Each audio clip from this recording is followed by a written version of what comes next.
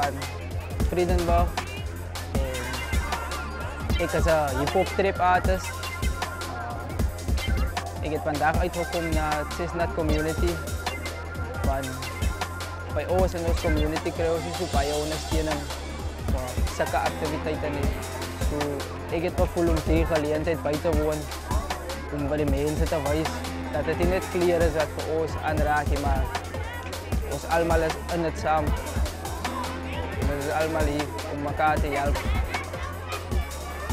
Hi guys, I'm Devontae Jalen Dongini. I am from Mitchell's Plain.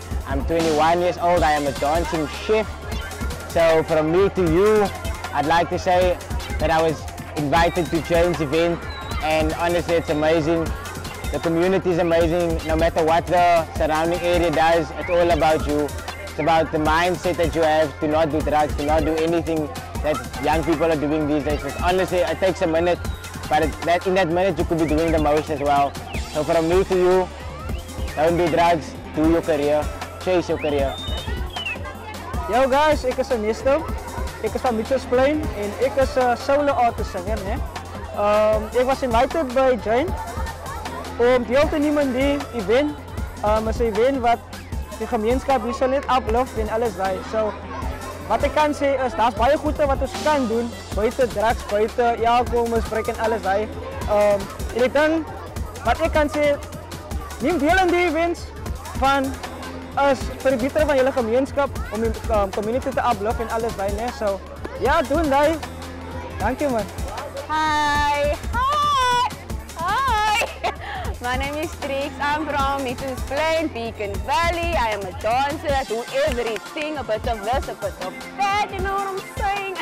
But basically, I was invited today, and I am very happy to be here. Community is awesome. So I was invited, yeah, last week I think, or 2 weeks ago. My friend invited me here, and like it was being here is like very good to like help the community and like to uplift them and the children. It's good to see the outcome, and who came here, it was like really awesome.